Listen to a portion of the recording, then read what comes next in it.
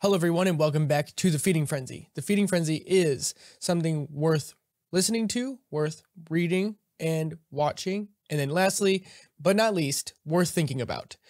And it is my attempt at taking the things in my week that I found useful and sharing it with the broader community at large. With that, let's jump into this week's edition, number 19. First up is Worth Listening. Today, we have two podcasts. The first one being is the founder of Chipotle, Steve Ells, on How I Built This with Guy Raz. How I Built This is a fantastic podcast. And I wanted to share something a little bit different than what I've normally been sharing with all of you. As someone who's in their 20s, Chipotle is a staple in my diet. I probably hit it about once a week, and it's really changed the way a lot of us think about food.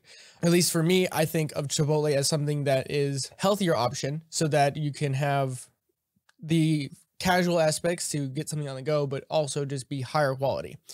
Listening to someone like Steve Ells, who created this phenomenon and changed fast food, for lack of a better term, is just really fascinating to see, how the idea of Chipotle started and to what it's become. One of the interesting fun facts here is that Chipotle was supposed to be a launch pad to fund a fine dining restaurant that Steve wanted to make.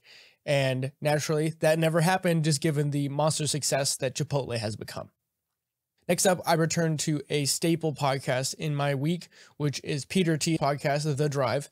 This week on the podcast, he had Sarah Hallberg. Some of her background here is she's the medical director at Verta Health and a physician who has spent nearly 2 decades treating patients with obesity and type 2 diabetes.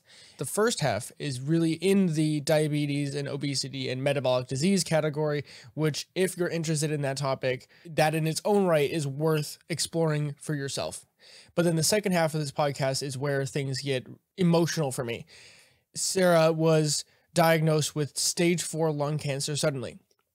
She was healthy. She didn't have any symptoms. She just basically collapsed and had emergency surgery in her brain because that's where cancer had spread. And it's one of those stories that when you hear the struggle and someone who is a doctor has to fight to get care that they want with something like lung cancer at stage 4 is just an incredible battle.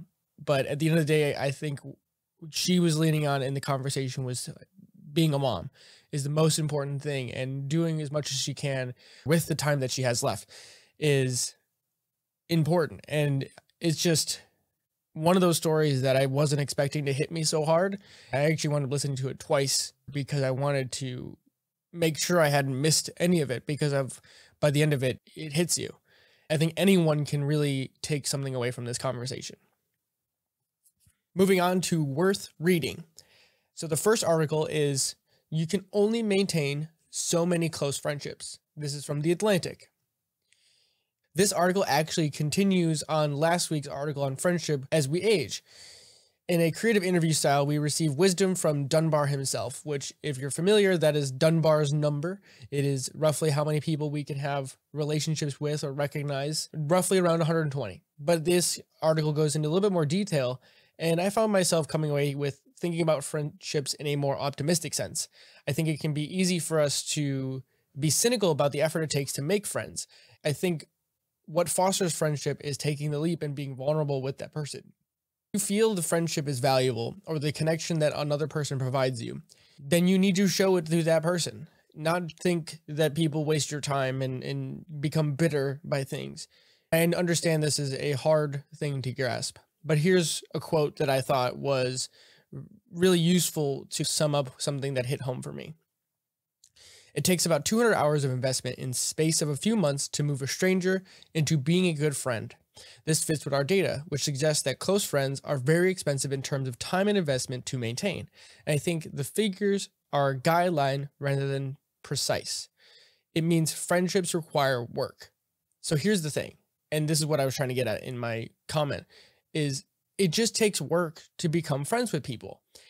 That means as we get older, it's harder to maintain or just put in the requisite work to create a new friend, because you don't have the available time to do. So if someone seems like they are worth that time, then do it, is the takeaway here. But in all, I'm really curious what people think here about friendships. The second article here is Seneca on Greif, the key to resilience in the face of loss. An extraordinary letter to his mother.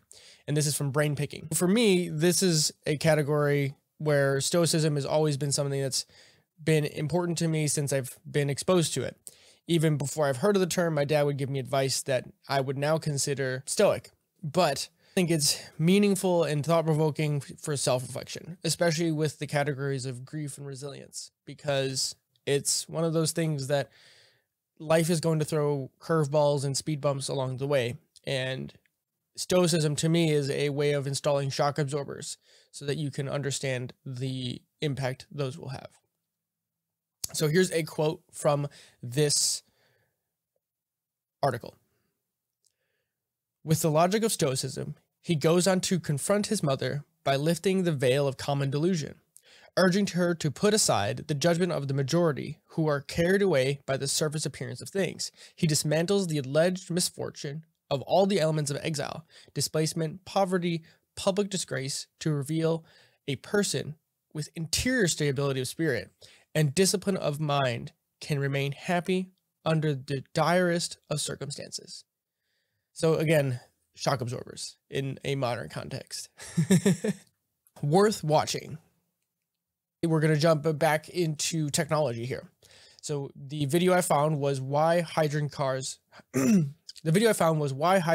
flopped from Donut Media. And I found this video to be really well done and I just enjoyed it. So early on in college, one of my professors shared the basic electrical fundamentals of automobiles. So converting horsepower and electrical power, things like that. He was under the impression that the car industry was going to be changing, and this was before Tesla had taken the world by storm. And at the time, he believed the concept of hydrogen fuel cell cars. So naturally, I was enamored by this idea for some time after hearing about it and just thinking about it, right? The water emitting car, it goes exactly against all of our misconceptions about or preconceptions about what automobiles do. Instead of emitting all this CO2 and just horrible things to the environment, you have now a car that is effectively a closed loop in some sense. But naturally, everything is more complex than that. I also thought that just having this idea that you could refit fueling stations, a gas station becomes a hydrogen station, still a gas station at the end of the day. And so the buy-in there would be less because you don't have to retool your entire infrastructure to accommodate a different type of power solution like the charging stations because they don't exist. But I will leave it at a question. Maybe the idea of hydrogen cars was and still is the right idea, but the technology itself and the buy-in from people is too soon. So we'll see where hydrogen cars go. I'm excited still by them. The idea of a hydrogen car working and being possible future, but clearly the EV world has really evolved over the last few years. So we'll see where it goes, but I thought this video was great and it explains the 5 key points at why this idea of hydrogen cars has not really exploded. And just as a side note here, the cover photo I used for this episode is a Hyperion hydrogen fuel cell car, which is one of the supercars that are built off of this technology, which show that it still can be done to create a high performance vehicle out of this. I think that's what has to happen in some sense, where we have to start big and say, here's where it could go, and then reel it back down like the EV world has done. And last up is Worth Pondering, which is just where I share a quote with no context and leave it there for you to think about. And ironically, this is also from Seneca, even though we already talked about him, but completely different quote. Show me that the good life doesn't consist in its length, but it's in its use. And that is, it is possible, no, entirely too common for a person who has had a long life to have lived too little. And with that, everyone, that concludes the feeding frenzy for this week. And I hope you find any or all of these things interesting to you to dive in and explore for your own. If you do end up doing so, I'd love to hear your thoughts on any and all of these things. And as always, you can head over to feedingcuriosity.net to check out this post and others much like it, including podcasts, blogs, and my unique take on The book summary is called Blueprints, where we are currently exploring range, why generals succeed in a specialized world.